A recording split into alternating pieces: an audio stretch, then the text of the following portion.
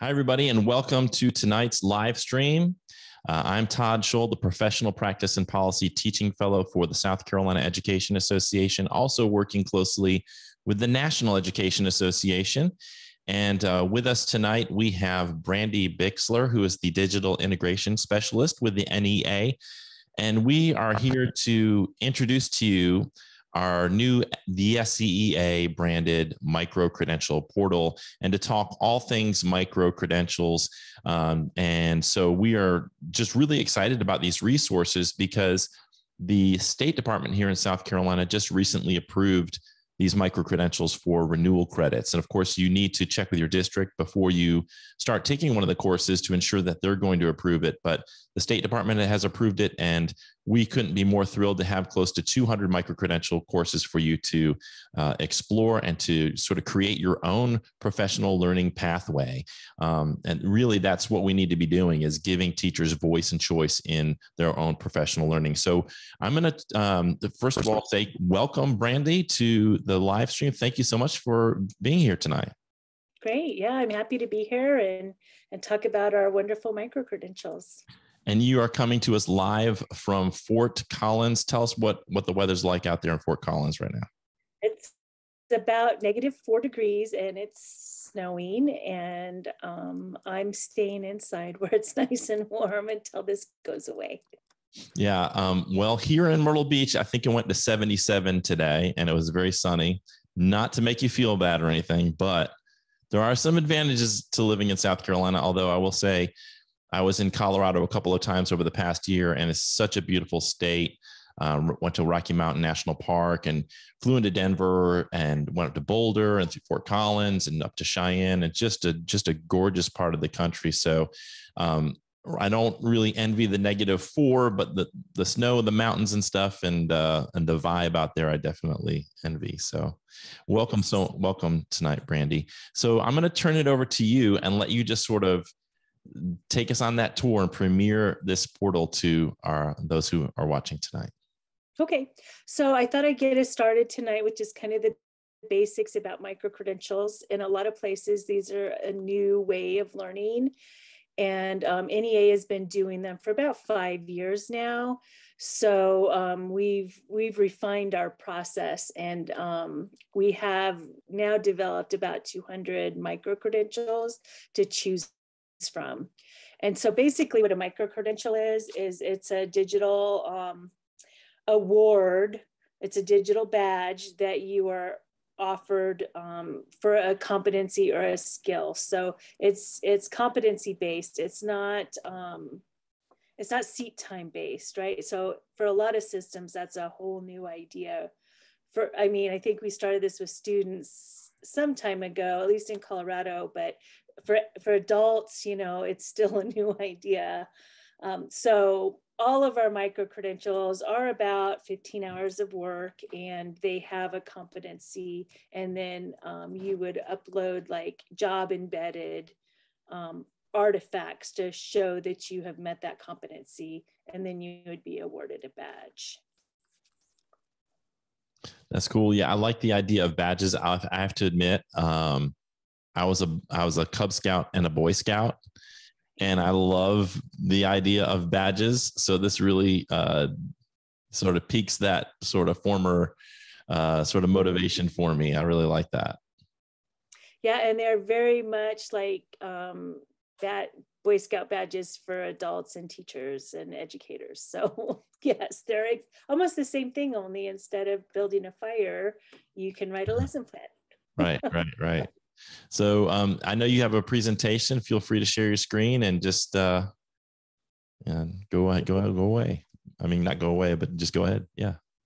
Your presentation.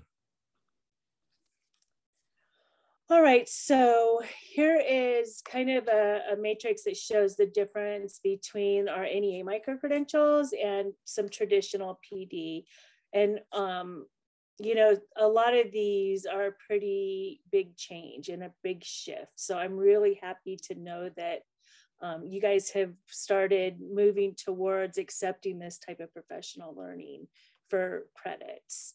So the content choice is one, and traditionally, the school district or your principal decides what content you need to learn, and then you are sitting through a presentation and learning it.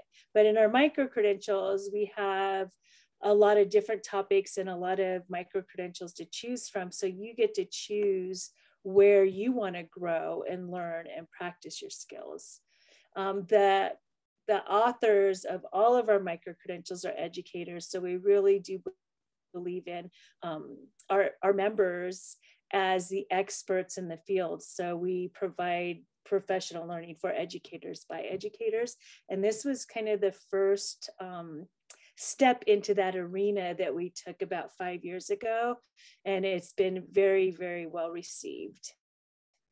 Micro-credentials are also job embedded. So you would never be asked to like write a paper or do something that wasn't part of the job that you do daily. So whether you're a classroom teacher or you're an advocate working in an advocacy role or a teacher leadership mentor role, the micro-credential, I call them projects, are part of that job. So you get to practice the skills while you're learning it. It's very learner-centered. It's not institution-centered, that it's not based on your pacing guides or lesson planning formats that you've been asked to do. It's you-centered. It's your student-centered. And then the collaboration in a traditional PD, sometimes there's no collaboration and sometimes it's all collaboration, but you have no choice in how much you want to collaborate with others.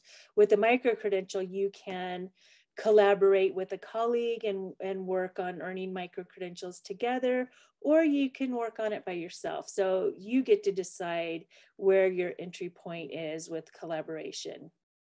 And the determination of mastery is not done by your employer. It's not done by Pearson or some other, outside arena where they're not necessarily educators. Right. All of our micro-credentials are reviewed by 2 educators. So you submit a micro-credential and it's 2 educators, your peers, that review it, and they offer you feedback if the competency wasn't met. And if it was met, you get to earn the badge, and you can submit as many times as you want. We really view it as an opportunity for some light coaching, right? If you turn something in and, you might get some good prompts to push your learning even further from the feedback.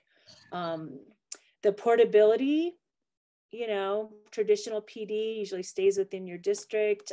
You get a lane increase or a stipend or whatever your district offers you. But when you leave that school district, you leave that credential or that evidence or that certificate behind, and you start scratch if you go somewhere else. But with the micro-credential, you will always have that micro-credential. And now that it's offered at the state level, it will follow you from district to district. I think the thing that I love about this, Brandy, is, we've been talking for a long time about differentiating instruction for our students and giving them voice and choice in their learning. And I think a lot of educators, including myself, felt like, well, when are we going to get that? And it's really nice to be given this portal, this opportunity to choose from such a great variety of micro-credentials, and to figure out what do we need to know at this point in our career? Where are some gaps in our knowledge, or what are some things that we're really interested in and want to learn more about? And it's just so cool to be given this opportunity to do it at a time of our choosing, and the type of content that interests us, instead of, like you said, instead of it being imposed upon you by somebody else and saying you've got to go to this. It's just a great thing to give teachers these options and the choice in their own learning pathways. Absolutely. All right, so our micro-credentials and most micro-credential systems that you will see are organized, by stacks. But for NEA, these are very NEA specific kind of pieces of information that might be helpful to you. So first of all, each of our micro-credentials is written to take about 15 hours of your time. And that includes all of the learning and that you need to do before you do your projects. And then it includes your project time and then your reflection time. So we intentionally aim for 15 hours because most systems are 15 hours is 1 unit or 1 credit. Micro-credentials are organized by topics. So we have educator ethics, we have classroom management, we have arts integration, we have technology integration. So each of these topics has multiple micro-credentials in it, and the topic is called a stack, right? So there might be 6 micro-credentials in a classroom management stack and 8 in the ethics stack, but that is called a stack. There is no need to finish an entire stack. There is no need, I don't even think you get bonus points unless your state or district or association is offering some kind of additional certification for earning multiple micro-credentials in a stack. It really is just a way to organize by topic so that you can find what you need. But there are some people who are collectors, like Todd sounds to be, who want to collect every badge in a stack, and that's okay too. So it's very flexible that way. You can choose a micro-credential from the ELL stack and another one from the classroom management stack and another one from the technology integration stack, if that's what you and your students need. All of our micro-credentials are issued by NEA. The assessors are paid by NEA to review these. So they won't say, South Carolina Education Association. They will say NEA Education Association because we are the ones putting our endorsement on them. The micro-credentials that you'll see in the SCEA portal are NEA micro-credentials, but they're ones that SCEA chose specifically for you based on what they know about you and your interest in the state's policies. And NEA micro-credentials all have a third-party validator. So it's not just NEA saying, hey, this is great, you should do this. Our biggest third-party validator is Digital Promise, and they've been in the micro-credential business since it began. But we also have like Code VA as our computer science validator. We have the University of Maryland Mental Health Department as our third-party validator for the trauma and our diversity, equity, and cultural competence stack. So we do seek that outside expertise to make sure that our micro-credentials are best practice and research-based and valuable. And this also helps you say, hey, this is worthy professional development. I deserve a credit for it. So NEA doesn't actually offer the credit because we're a national organization, and every state, even sometimes every local, has things done differently and accepts different things. But South Carolina is working on a system so that they can offer you credit for your micro-credentials. In Colorado, it's done district by district, so the state doesn't do it, but the school districts do. So it really just kind of depends on where you are, but NEA is not the one to give you credit. We're the ones to give you that badge. What people do with it and what they earn for it is determined at a more local level. They don't cost anything for members. If you are a non-member, it's $75 per micro-credential, but the good news is you can always become a member and earn as many micro-credentials as you want at no cost. Awesome. Yeah, I wanted to just say it's just a cool thing to peek through the different stacks And there is that temptation. I want to get through the OCD part of me says like, I've got to do every single one in the stack. Right. But it is also cool maybe to do like one from several different stacks that interest you, and then follow up with, okay, well, that particular stack was the one most interesting to me.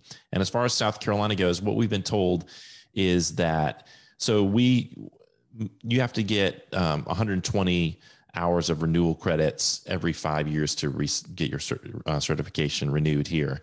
And so I believe, don't hold me to this, but I believe the State Department has said they would count each of these credentials at least 12 of those, if not 15 of those hours.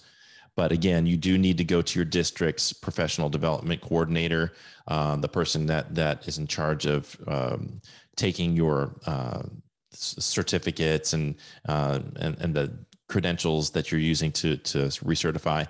And before you start these courses, just check with those folks at your district to say, hey, how many hours, how many renewal credits am I going to get for this particular course? And they can kind of work with you. And then if they have any questions, or if they say they're not going to give you any credit, then you can reach out to me, toddscholl@gmail.com, and we'll go to bat for you. And we'll talk with some folks at the State Department to see if we can work that out for you. But just wanted to throw that out there.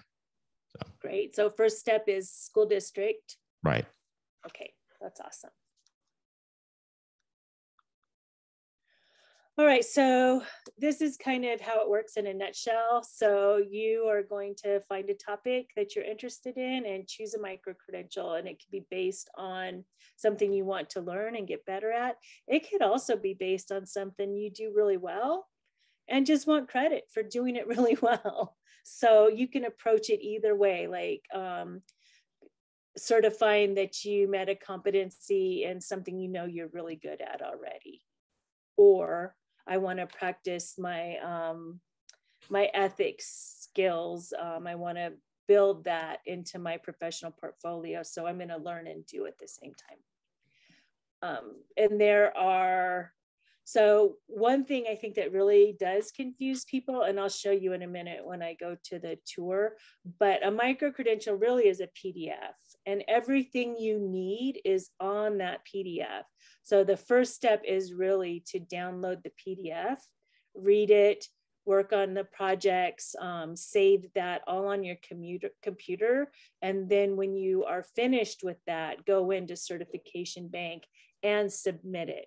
Once you click the Start Micro-Credential button, you have 6 months to complete it, and it'll run out on you, which, you can always start over again unless you paid, and then you have to pay another $75. So I would definitely not click Start until you're ready to submit, especially if you're a non-member and you are paying for it.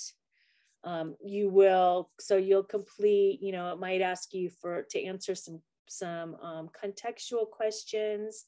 That's part one. We always have some of that background knowledge that we want to give our assessors about who you are, why you're earning this micro-credential, who your students are, what you hope to learn. And then part two is usually maybe a larger project that might, and most of them connect in some way. So you might do a pre-assessment for your students, analyze that, write a lesson plan to address it, and do a post-assignment, and then reflect on that work. And so there's the three parts. One is context, two is kind of that job embedded work, and part three is the reflection. And the most important piece of the reflection is to show that you gained something that will follow you into your future practice, because that's the most important thing about learning, is that you start to own a piece of it. Right. Once you submit, it's reviewed by two educators. If you passed, and you got to check the rubric really carefully, because that's what the reviewers use. So you have all the information that they have. So, make sure you go over that rubric very carefully, submit it. When you've hit the mark on all of those proficiency pieces on the rubric, you will be issued a badge. If you miss a few things, or they may want more information based on what the rubric's asking for, you can resubmit, and you can do that as many times as you wish. And if you did pay for it, you don't have to pay again for resubmissions. That $75 takes you to the finish line. And it might take you a couple tries, and that's okay. Our pass rate is actually about, I would say 60% first time. Okay. Any questions? Well, I just want to make a connection for anybody who's watching, who's serving as a mentor or knows a mentor. We have a pretty strong mentoring program here in South Carolina. And one of if they've done the South Carolina mentor training, they know that the fourth part of the cycle is connecting new teachers with what are called TLOs, or teacher learning opportunities. So if you've established a goal and you sort of figured out an area of growth for your new teacher, what a wonderful way to connect them through. You can go through the entire portal of micro-credentials and really connect them with one of the micro-credentials that's specifically tied to the goals that you have for them, or an area where they might be excited about learning about a particular subject, or that is really relevant to them and what they're doing day to day. So I want to just encourage our mentors in South Carolina, or even if you're just a school leader looking for really good professional development that's tailored and relevant to your educators, really make sure you explore these micro-credentials. Yeah, that's a great idea. And I know when I was a teacher in Colorado, we actually could turn in a professional learning plan and have it approved and opt out of the district offered professional learning, which was fabulous. Nice.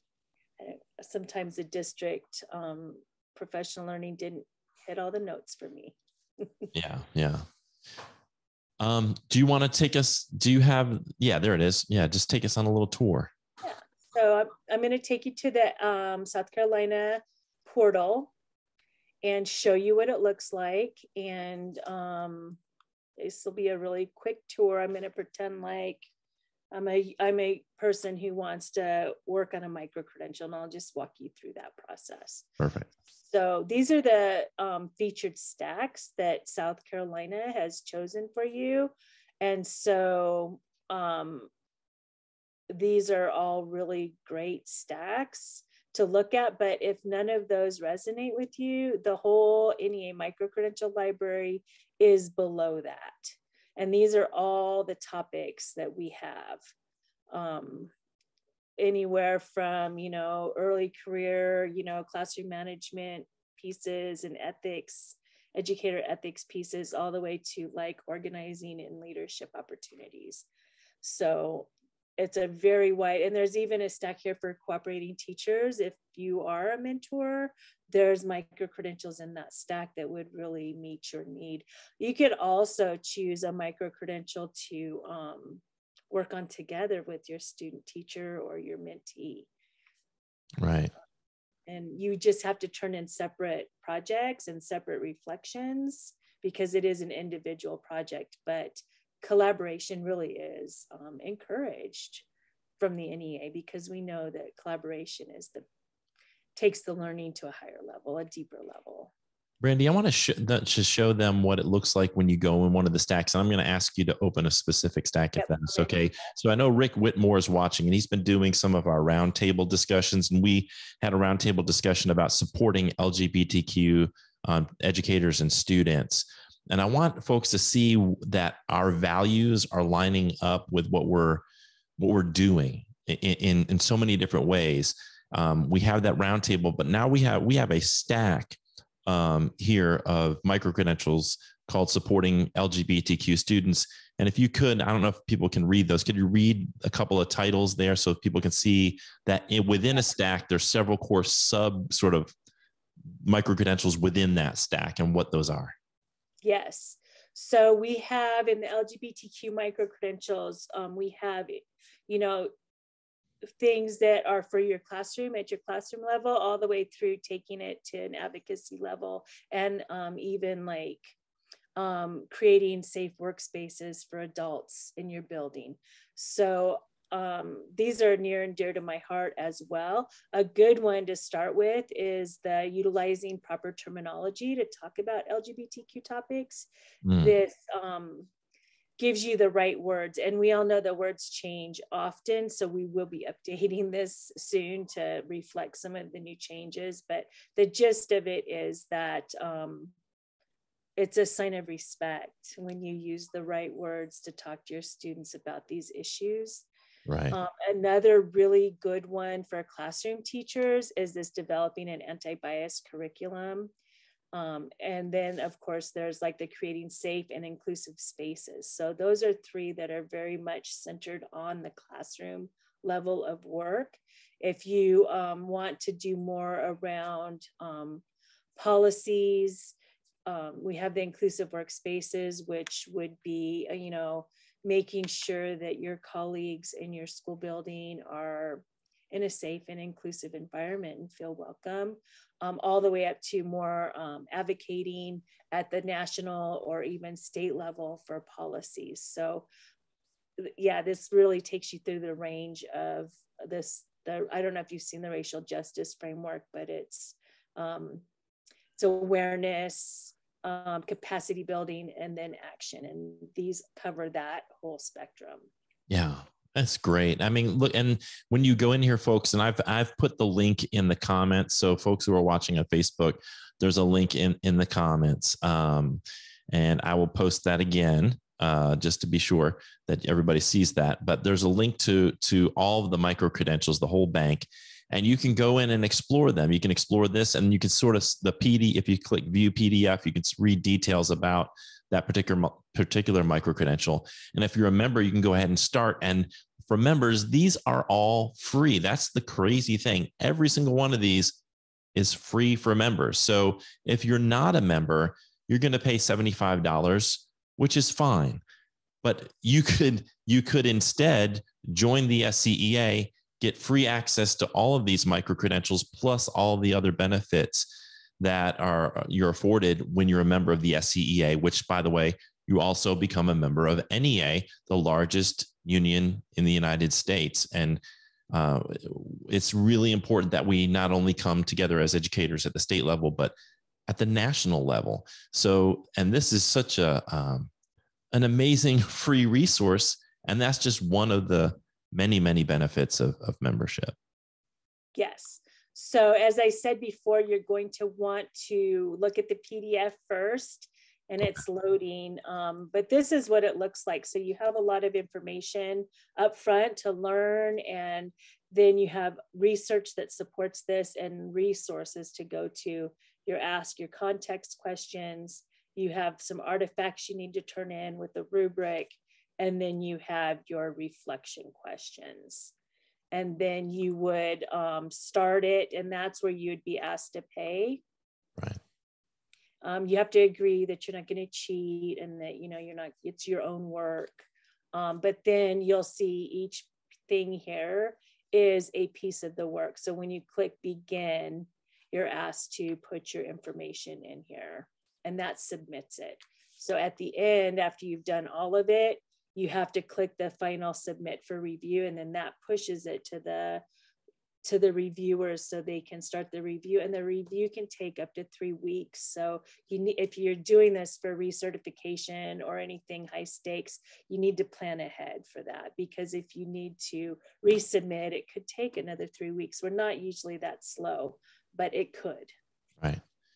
So not only the renewal credits, but you actually get for geeks like me, you get a badge. And can you talk about like what you can do with that badge, Brandy? So let me see if I can get to my showcase from here. This is my dashboard. So you'll see when you log in, you'll see all of your information. This is me because I click on a lot of stuff, but you also have a showcase, and that's what you would share. So I'm going to copy that showcase link.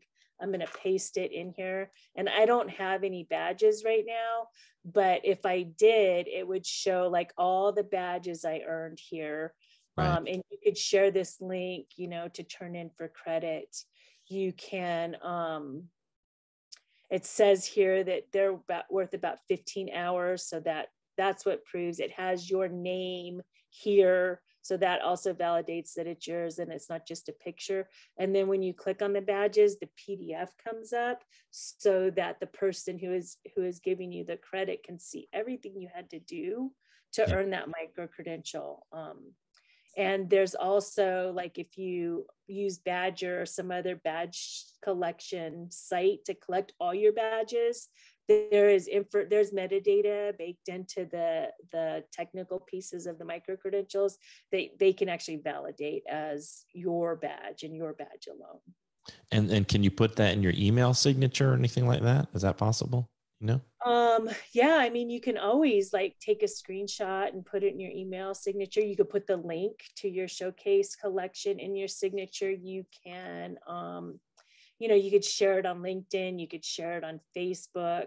You could send it in an email. So there's lots of ways to share that collection. And if your system isn't set up to take a link as a digital badge, you can take a screenshot and turn it in. Or you can copy and paste the link to a Word doc and turn that in. I know that I get a lot of questions about how do I turn in a digital badge? They want something printed. And so that's a way to, screenshots are a way to print it.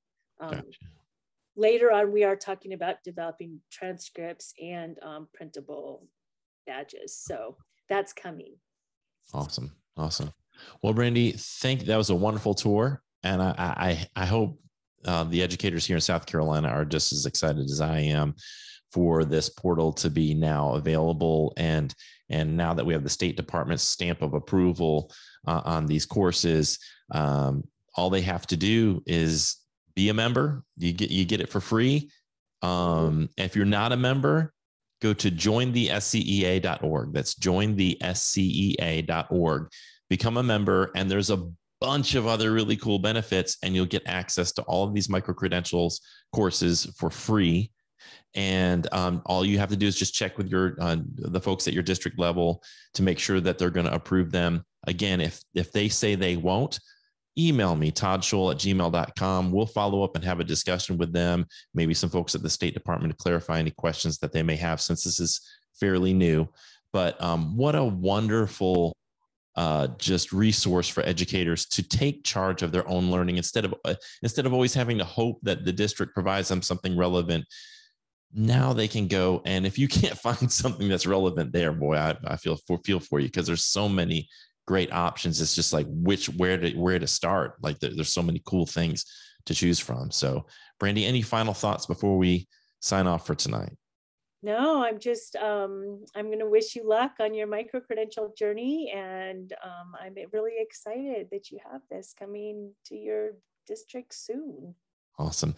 Thank you so much, Brandy, for your time tonight, and for everybody at the NEA who's working to make these micro-credentials such a wonderful and outstanding resource for our educators. And for those tuning in, again, join the SCEA.org. Thanks so much for tuning in tonight and being a part of our movement to create the kind of schools that our educators and their students deserve.